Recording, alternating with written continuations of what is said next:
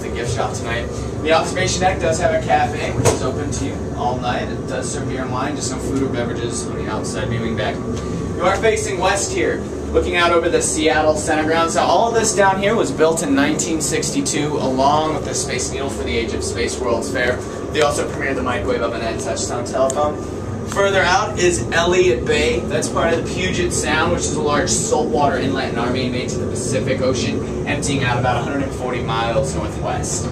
Now, the observation deck does have 3 restrooms, each of them located next to an elevator. Gentlemen, here we are. I might see you on the way down. If not, have a great